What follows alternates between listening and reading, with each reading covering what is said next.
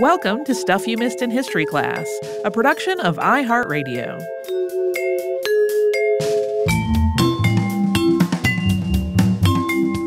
Hello and welcome to the podcast. I'm Tracy V. Wilson. And I'm Holly Fry. When I was working on our episode on the Women's March to Pretoria, South Africa not long ago, I kept finding references to Emily Hobhouse.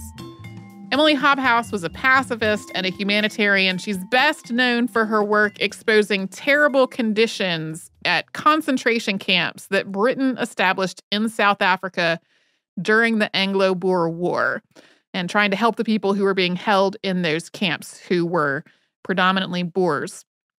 At the time, a lot of people in Britain saw her as a traitor because in their mind, she was trying to help the enemy. Although, to be clear, the vast majority of people she was trying to help here were civilian women and children. Her work continued into and after World War I, and she became a very vocal pacifist and tried to arrange relief efforts for children in continental Europe after World War I. Although the perceptions of Emily Hobhouse eventually shifted, at least somewhat in the UK, she's still far better known in South Africa, and her work there had some complexities. There's a complicated legacy with it today. So this episode grew into an accidental two-parter. Today, we will be talking about Hobhouse's earlier life up through the Boer War, which you'll also hear with other slightly different pronunciations that also vary with people's accents, just as a note. In part 2 of this episode, we'll be talking about the years after that war and then up through and after World War I. So Emily Hobhouse was born April 9th, 1860 in St. Ives in eastern Cornwall. St. Ives is not to be confused with St. Ives, which is in western Cornwall on the coast. Her father was Reginald Hobhouse, Anglican priest and Archdeacon of Bodmin. Her mother, Caroline Trelawney, was the daughter of a baronet. Although slavery and the slave trade had been abolished in the UK before Emily was born, some of the family's money had been earned through the slave trade in earlier generations. That was something Emily knew about when she was growing up. Emily had 5 surviving siblings. They were Caroline, known as Carrie, Blanche, Maud, Alfred, and Leonard. And as was common at the time, the girls had a separate education from the boys. Emily's brothers went to prestigious schools, and Leonard in particular made a name for himself at Oxford. But Emily and her sisters had governesses and then finishing schools, and that was focused mainly on how to keep a household and be a good wife. Hobhouse later said, quote, "I envied the boys the special tutors they had, people whose brains they had the right to pick, of whom they might ask questions. I never had anyone to cut my mental teeth upon." In addition to her dissatisfaction with her education, Emily experienced a series of tragedies beginning when she was 16. Her sister Blanche developed an illness, probably tuberculosis, and the family went to Toulouse, France, with the hope that the climate there would help her recover. But it did not. She died in 1876 at the age of 19. This trip had drained the family's financial resources, and once they got back to Cornwall, there wasn't enough money to send Emily back to finishing school. She really hadn't been satisfied with her education there, but once she was stuck at home, her relationship with her father became increasingly contentious. She was growing into her own person with her own thoughts and opinions, and they were often in conflict with his. So, for example, she did a lot of work in their community. She would visit the poor and the sick, and that included people whose beliefs who didn't strictly conform to the Anglican Church. Her father thought religious dissidents should be shunned, but she kept visiting them nonetheless. Emily's mother died of a brain tumor in 1880 when Emily was 20. By that point, Emily's sister Carrie was married, and their brothers were away. Leonard was at Oxford, and Alfred had moved to New Zealand. So that meant it was up to Emily and Maud to look after their aging father. Maud got married in 1889 to a man who wasn't seen as the best match for her, leading to some speculation that she was mostly just trying to get out of the house. That left Emily, who was the youngest Hobhouse daughter, in the role of both housekeeper and caregiver to her father.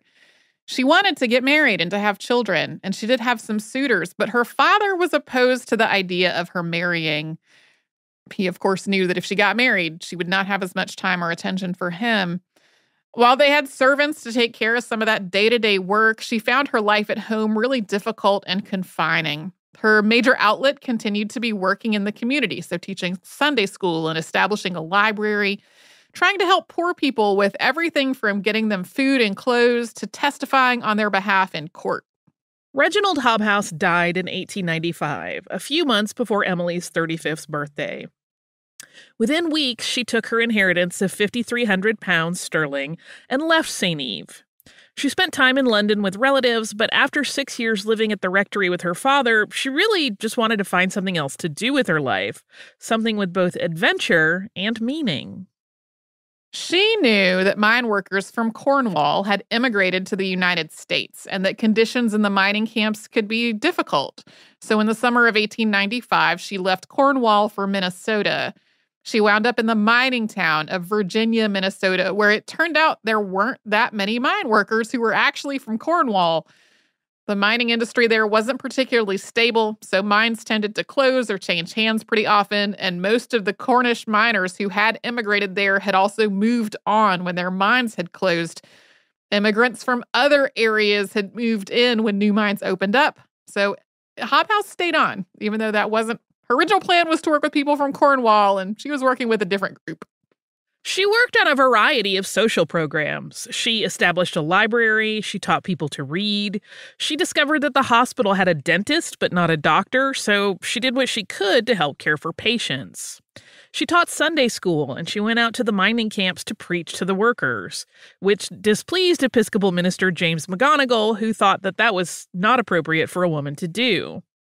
She had other disputes with church leaders as well, like the mine workers' day off was Sunday, so she thought the library should be open on Sunday so they could use it. But a lot of the local clergy thought that the library should be closed on Sunday, obviously, because it was Sunday. Although the mine workers seem to have generally appreciated Hobhouse's help, not all of her efforts were successful. She tried to start a temperance program, and while some of the miners signed temperance pledges, saloons were everywhere, and a lot of people just wanted it to stay that way. While living in Minnesota, Emily Hobhouse fell in love with John Carr Jackson.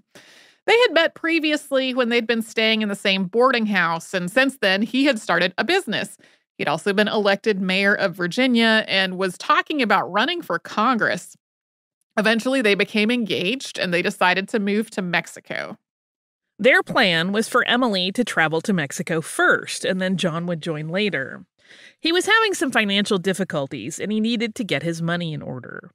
When Emily got to Mexico, she bought a farm, one that grew things like coffee, bananas, and vanilla, and she had a house built where she and John would live.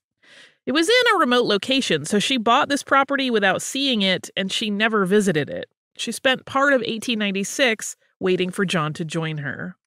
But back in the United States, John's businesses completely collapsed. He and Emily kept making plans to reunite, and she kept her wedding dress with her as each of them traveled.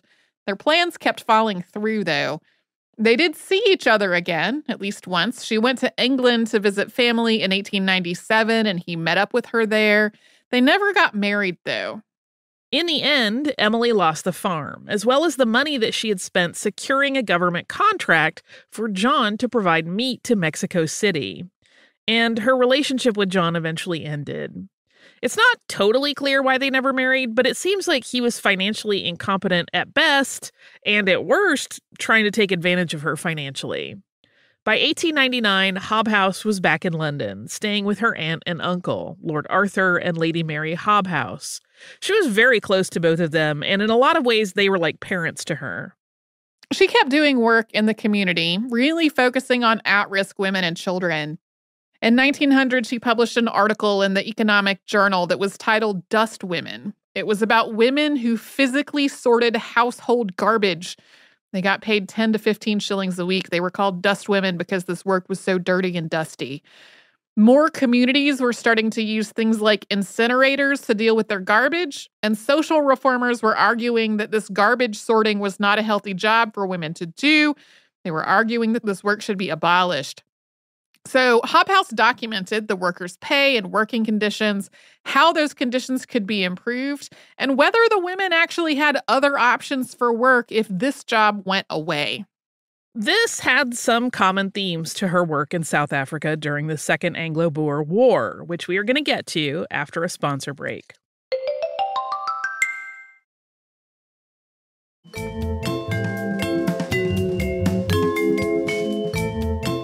We talked a bit about the development of the British and Dutch presence in what's now South Africa in that recent episode on the Women's March to Pretoria, and it's relevant here as well. So to briefly recap, Britain and the Netherlands established forts and colonies in parts of South Africa starting in the 17th century. And then Britain took control of the region during the Napoleonic Wars. There were immediate tensions between the British and the Boers. That's a term that comes from a Dutch word for farmer, but had come to describe people who were living in South Africa and had Dutch, German, or Huguenot ancestry. As more British people arrived in South Africa and British officials increased their control over the region, many Boers started moving north and east in what came to be known as the Great Trek. This migration peaked between 1835 and 1841, but it continued into the 1850s. This wasn't simply a move north to establish new settlements and get away from British control. There were multiple, incredibly violent conflicts with the local peoples and kingdoms, including the Zulu and the Ndebele. The Boers established what came to be known as the Boer Republics, and these coalesced into the South African Republic, also called the Transvaal, and the Orange Free State. These were initially independent and self-governing, but Britain continued to expand its presence farther into South Africa.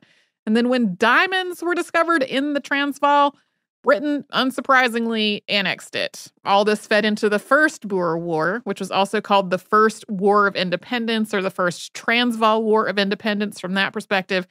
That started in 1880.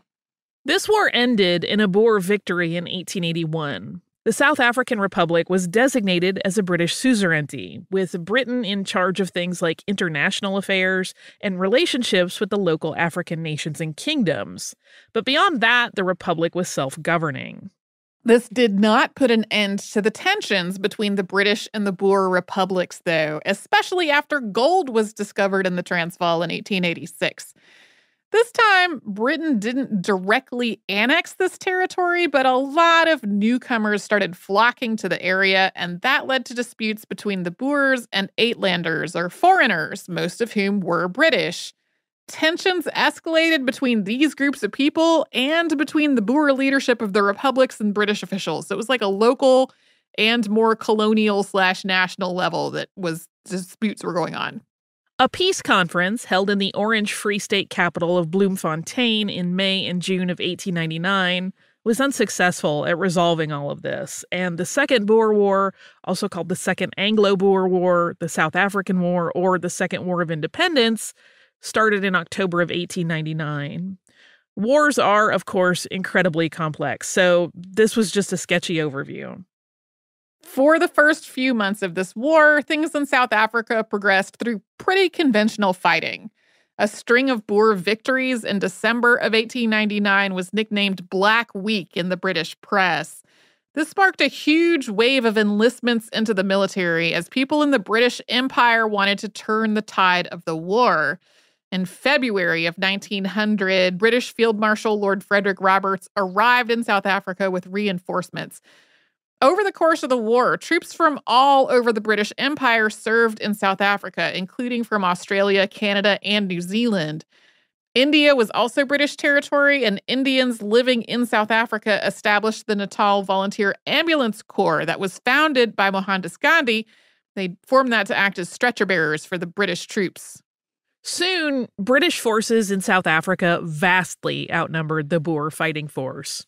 Over the course of the war, there were more than 500,000 men on the British side and only about 45,000 for the Boers. Each side also recruited people from the local African population or pressed them into service, although those numbers are, as you can imagine, not as clear.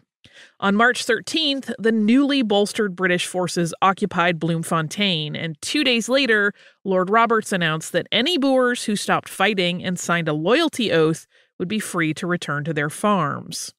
More than 10,000 people did so, and the British classified them as protected burghers. They were also known as hands uppers. In May, Britain annexed the Orange Free State, renaming it Orange River Colony. Then in June, Britain occupied the Transvaal capital of Pretoria. Understandably, after occupying both of these capital cities and annexing the Orange Free State, Britain thought it had essentially won the war.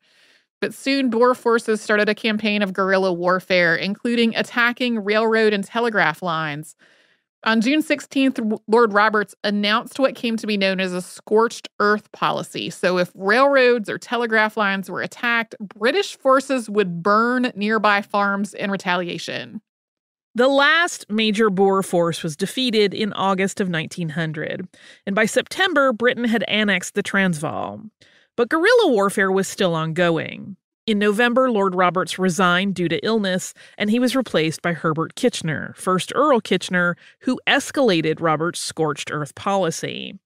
This included indiscriminately burning farms and homes and killing and seizing livestock, even when there had been no attacks on the infrastructure to purportedly justify it. This scorched earth policy meant that there were a lot of Boer civilians who suddenly had nowhere to live. Most of them were women and children. Britain had already established refugee camps to house people who had fled from their homes because of the fighting or who had surrendered and couldn't return to their farms. And at this point, they became concentration camps where Boer families were taken by force, sometimes because their farm had been burned, sometimes under the idea that the men in their lives might lay down their arms if they knew their families were in one of these camps. On December 20th of 1900, Kitchener also instituted a policy that Boers who surrendered would be placed in camps along with these families. When Emily Hobhouse traveled to South Africa during the Boer War, it was to investigate conditions in these camps and to deliver aid to the people in them. Getting to that part of the story, though, requires us to rewind a bit to what she was doing from the beginning of the war. Yeah, I initially tried to just tell those stories in tandem, and I felt like it was confusing in an audio format. So to go back to the start of the war from Emily's perspective, shortly after the war started, people in Britain who were opposed to it established the South African Conciliation Committee. And its purpose was to try to find some kind of peaceful resolution to the conflicts between the British and the Boers. Emily Hobhouse was involved from the beginning and was named the committee's secretary.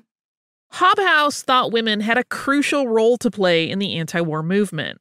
She started organizing anti-war activity out of her flat, including helping the committee plan a mass meeting to be held at Queen's Hall in London on June 13th, 1900. Thousands of women attended the meeting, and they passed a set of 4 resolutions condemning the war, protesting attempts to silence criticisms of government policy, protesting, quote, against any settlement which involves the extinction by force of 2 republics whose inhabitants, allied to us by blood and religion, cling as passionately to their separate nationality and flag as we do ours, and expressing sympathy with the women of Transvaal and the Orange Free State. This last resolution asked these women to remember that thousands of English women, quote, are filled with profound sorrow at the thought of their suffering and with deep regret of the action of their own government. Because of this work and her vocal opposition to the war, Emily Hobhouse was harassed and criticized. Friends who supported the war started cutting ties with her, and as she found herself cut off from a lot of her usual social circle, she decided there was really nothing stopping her from going to South Africa herself to investigate what was going on and to deliver supplies and relief. Virtually all of her family and friends that she was still on speaking terms with tried to talk her out of it. But Hobhouse established the South Africa Women and Children Distress Fund to raise money for things like food and clothing. She also started studying Boer Dutch, which was what people called the language that would develop into Afrikaans. She also practiced the language with other passengers who spoke it as she traveled to South Africa by ship. She arrived there in late December of 1900. While Hobhouse was on the way to South Africa, Lord Kitchener issued another order, which separated the Boer women who were placed in these camps into 2 groups. The wives and families of burghers who had surrendered were classified as refugees, and the women whose husbands or other male family members were still fighting were undesirables. Refugees were supposed to get preferential treatment in pretty much everything. So, for example, according to notebooks that Hobhouse kept while she was in South Africa, undesirables got smaller amounts of various rations. Like, they received 1 pound of meat twice a week, while refugees got 3/4 of a pound of meat every day. We're going to get into Hobhouse's time in South Africa during the war after a pause for a sponsor break.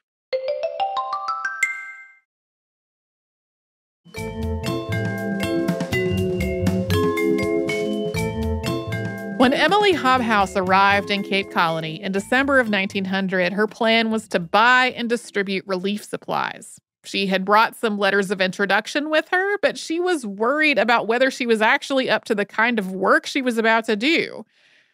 She had done, community work. She'd taken that trip to Minnesota, but at this point, she was a single 40-year-old woman in a foreign country who was going to have to convince military leaders to give her access to concentration camps in a region that was at war.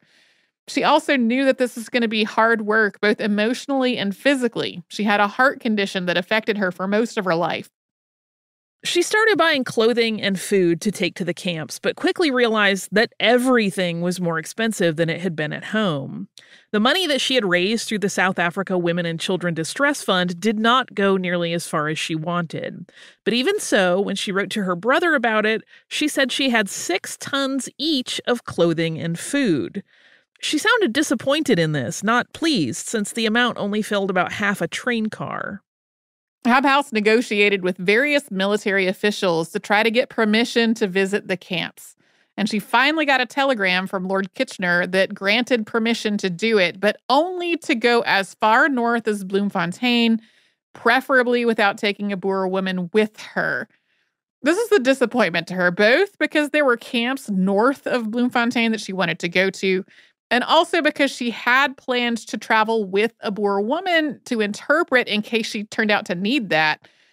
Also, just to have company.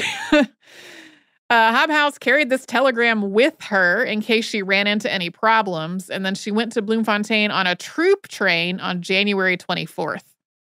Conditions at the camp for Boers in Bloemfontein were terrible. When she got there, it housed about 2,000 women, 900 children, and a few men who had surrendered. There weren't enough candles, so the few that the camp did have were saved to provide some light for people who were caring for the seriously ill.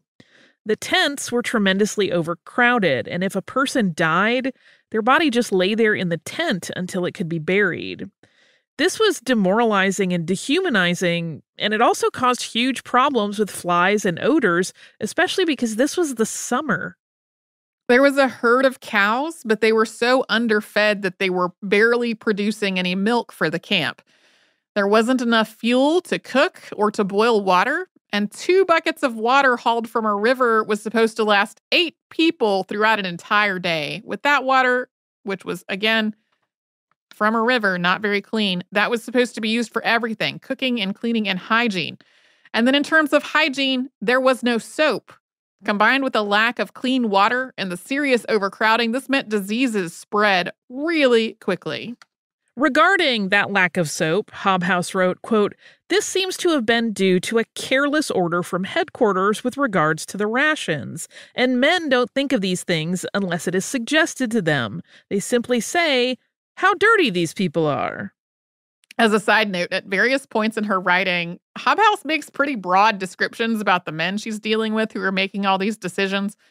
At one point, she wrote about how the military just had no plan for clothing the people who were in the camps, many of whom had arrived at the camps with nothing because that same military had also burned down their homes.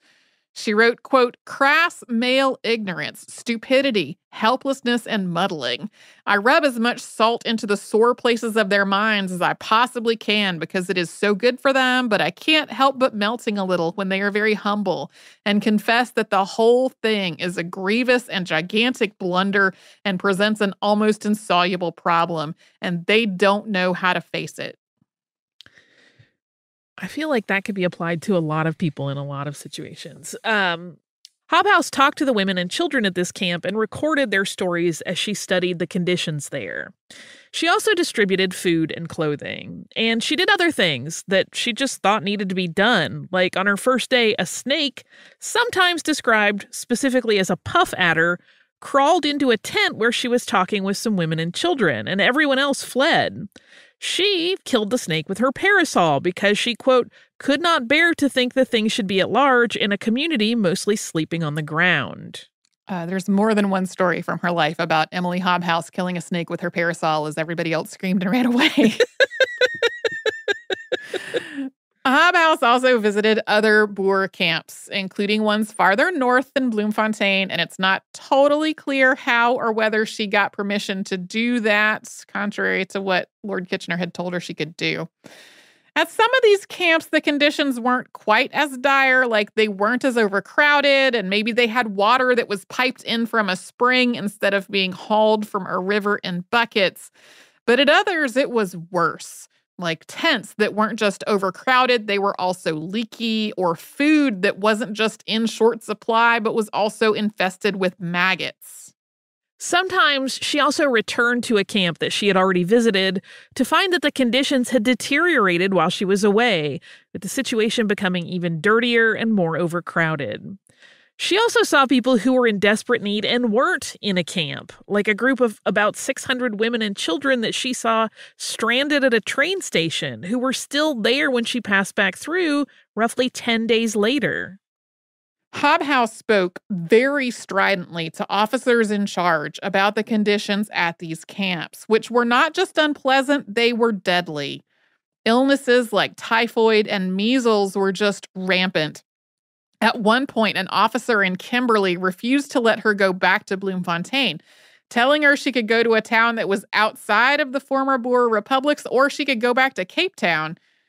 Like, not interested in letting her go back to somewhere she might keep causing trouble. So she wound up going back to Cape Town, used that opportunity to get more supplies before returning back to the Boer camps again. Something that she did not do was to investigate or visit what were known as native camps, native being a term used to describe Black people in South Africa.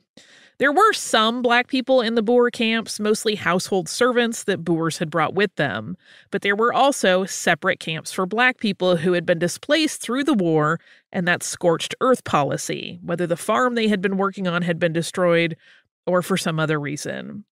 Most Black people were transported to or arrived in these camps in mid-1901 or later. Overall, there's been way less research into these camps than into the camps for Boers, and most of that research has been done only in more recent years. But in general, these camps had even fewer resources and less organization and worse conditions than the Boer camps did. There were also more men at these camps than at the Boer camps, since they tended to include farm workers, and in some cases, entire villages that had been captured or displaced. Hobhouse knew these other camps existed, and she thought they probably also needed help. She tried to get other organizations to send representatives to South Africa to do their own investigation, organizations that she thought might already have an interest in the welfare of the Black population, like the Quakers and the Aborigines Protection Society. That was an international organization focused on the rights and welfare of Indigenous and Aboriginal peoples throughout the British Empire. Her report, back to the South Africa Women and Children Distress Fund, also contained multiple references to the native camps and their need for help, at one point saying, quote, "I understand the death rate in the one at Bloemfontein to be very high, and so also in other places, but I cannot possibly pay any attention to them myself." This report doesn't say why she could not possibly pay attention to them herself. One possible reason is that she had raised this money specifically to help Boer women and children, and she didn't think she could use it for another purpose. Although some of the people in these so-called native camps may have spoken some Boer Dutch, most of them were more likely to speak a Bantu language, which Hobhouse didn't speak, and also wouldn't have had as many resources for learning. Another possibility is that she thought focusing her attention and resources on Black people might alienate the Boer women whose trust she was trying to gain, or that they might find it antagonizing, or that the people whose financial support she was relying on to do this work might see it that way. Although Hobhouse's own values included racial equality, if this was her rationale, she was basically appeasing racists. Whatever her exact reasoning or how she felt about it, this decision had multiple long-term effects. One was that the concentration camps for Black people did not get nearly the attention that the ones for Boers did, not in terms of relief during the war, and not in terms of documentation and historical focus later on.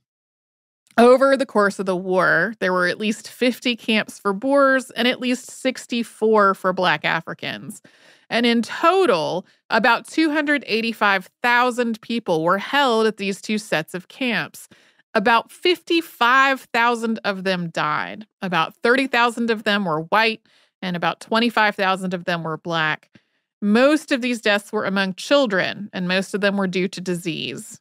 For comparison, there were a little more than 21,000 deaths among British soldiers during the war, 2/3 of those from disease, and just under 10,000 military deaths among the Boers. Both the British and the Boers recruited Black people to do everything from manual labor to active combat, including forcing some of them into service. Their death toll is not clear, but even with that in mind, more people died in these camps than were killed in combat during the Second Anglo-Boer War. Emily Hobhouse advocated for changes and improvements at the Boer camps while she was in South Africa. Things like getting a train boiler and using that to boil the water for the whole camp, assigning a matron to each camp who spoke both English and Boer Dutch, establishing schools for the children, reducing overcrowding, and providing more food, water, and soap. But a lot of the time, officials just dismissed her. Eventually, she felt like she had done everything she could in South Africa, and that to get to the root of this problem, she would have to go back to England to talk to government and military leaders there and to publish uncensored accounts of what she had seen. People in Britain were at least somewhat aware of what was happening in South Africa. Although a lot of correspondence out of South Africa had been censored, newspapers had reported on the scorched earth policy. It had not caused a lot of outcry in Britain, though. Some people thought it was justified since British troops sometimes found weapons on Boer farms, and some Boers who signed loyalty oaths ultimately resumed fighting. But by early 1901, word was starting to spread about how dire the situation was. On February 18th, Liberal MP David Lloyd George gave a speech before the House of Commons in which he quoted a Lieutenant Morrison as saying, quote, "The country is like Scotland, and we move from valley to valley, lifting cattle and sheep, burning and looting, and turning out women and children who weep in despair beside the ruin of their once beautiful homes." It was the first touch of Kitchener's iron hand and often a terrible thing to witness, and I do not know that I want to see another trip of this sort. Emily Hobhouse arrived back in England a little over 3 months after that, on May 24th, 1901. In June, she issued her report of a visit to the camps of women and children in the Cape and Orange River colonies. This report detailed what she had observed in the camps and her recommendations that someone be tasked with doing something similar for the camps for Black people. Although the people Hobhouse was talking about were civilians, almost all of them women and children, she was branded as pro-Boer. People called her hysterical and biased. She tried to arrange meetings and public addresses to tell people more about what she had found, but again and again, venues canceled her bookings or local authorities refused to give her permission to speak. When she did manage to put together a speaking tour, she was harassed, including people throwing vegetables at her. At the same time, though, the government also faced increasing criticism about what she reported, and some government leaders who spoke to her were on her side. Liberal Party leader Sir Henry Campbell Bannerman, for example, used the phrase, quote, "methods of barbarism" to describe the things that Hobhouse had told him. Yeah, that term became pretty tightly connected to Britain's actions during this war. The British government tasked Millicent Fawcett with leading a commission of women to go to South Africa and investigate. Although Fawcett was a suffragist and a campaigner for women's rights, she generally supported the government and the war, so she was seen as more moderate than Emily Hobhouse and kind of a better choice from the government's perspective of somebody to send down there.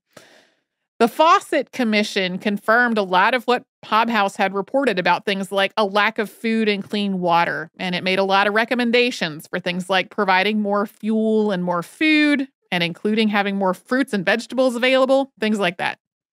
Like Hobhouse, the Fawcett Commission did not visit or investigate the camps for Black people at all.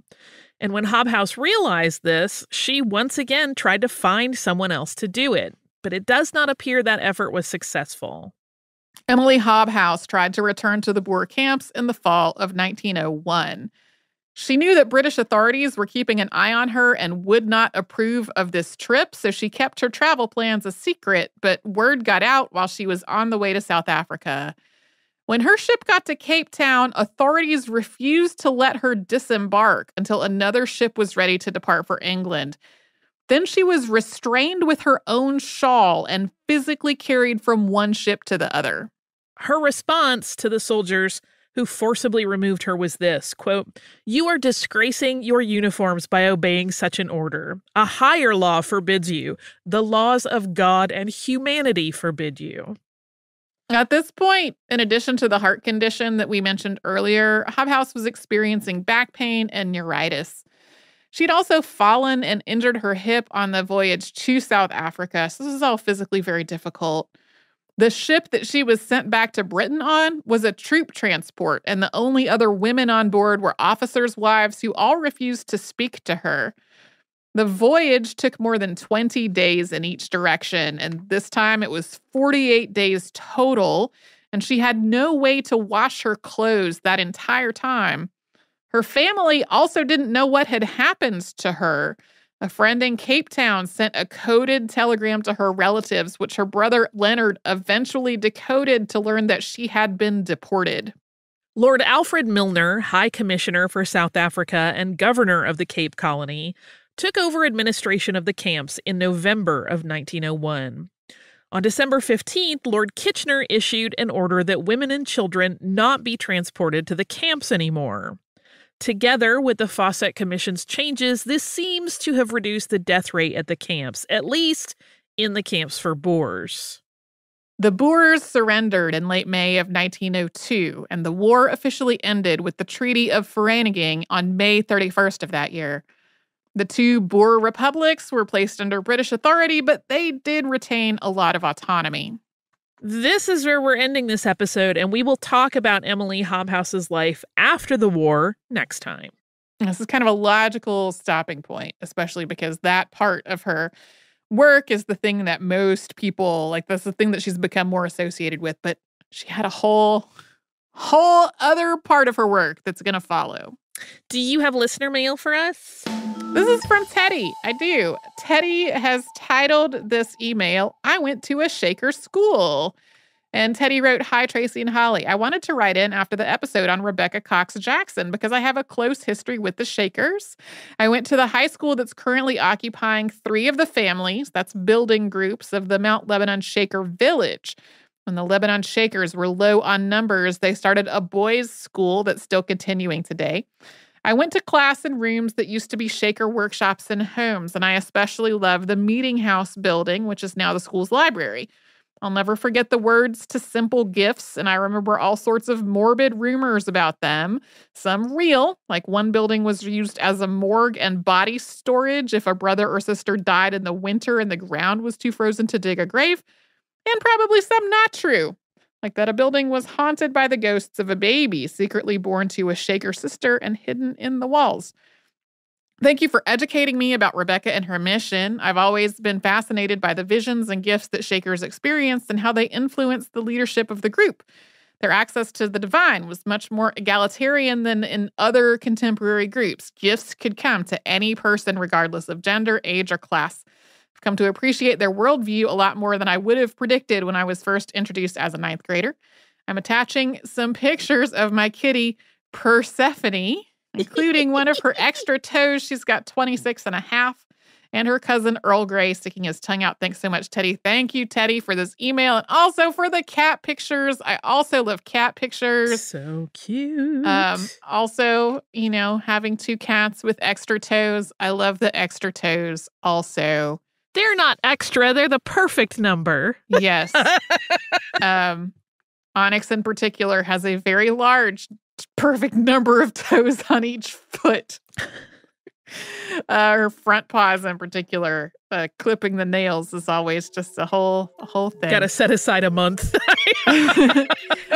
Fortunately, they're both really good about that. We did start doing nail clipping as soon as we got them, and they are both pretty good about it. So anyway, Teddy, thank you for that email and the adorable pictures. If you'd like to write to us about this or any other podcast, we're at historypodcast@iHeartRadio.com. We're also on social media at Missed in History. That's where you'll find our Facebook, Twitter, Pinterest, and Instagram. And you can subscribe to our show on the iHeartRadio app and wherever else you like to get your podcasts.